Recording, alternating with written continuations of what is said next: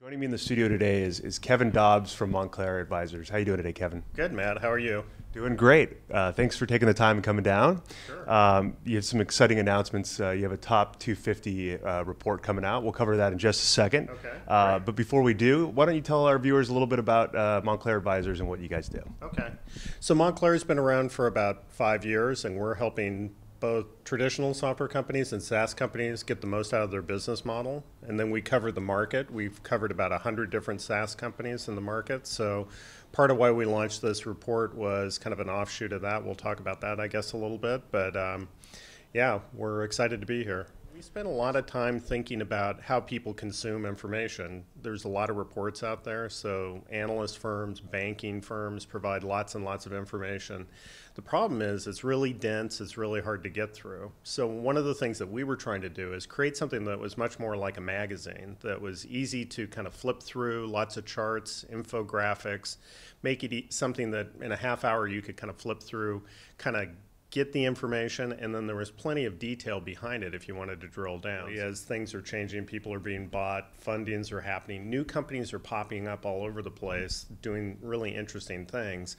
It's just really hard to keep track of it. So the idea behind the report was, here's a place, at least a good starting point, where you can get a lot of information about a lot of different companies and really kind of build your game plan out based on the information in the report. When we first developed the report, the idea was it would be really useful for people, let's say in a strategy function or finance function or even sales and marketing, who are looking to kind of understand the SaaS market a lot better. Since then, we've found that bankers are interested in it, looking at the M&A kind of landscape.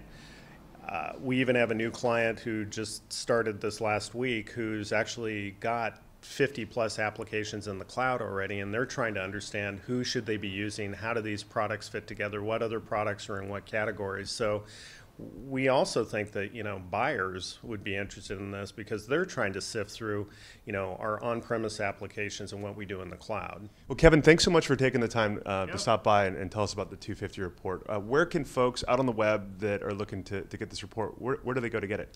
So it's on our website, so it's montclareadvisors.com, and you just click on the front page. There's a big banner and you can see it. And you can either buy the report, you can buy the list, or you can buy a package, and you get a deal if you buy both. So it's available today. Excellent. And for companies that did not make it on the list, there's always next year. Right. So how do they make it on the list? So one of the things that I would be really interested in is if you're not on the list, send me an email. We'd love to get to know you.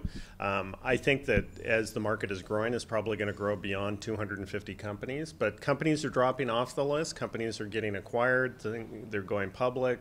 Other things are happening. So there are spots that kind of open up.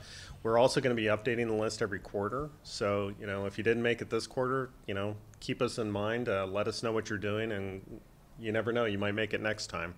Excellent. Kevin, thanks for stopping by. All right. Thanks, Matt.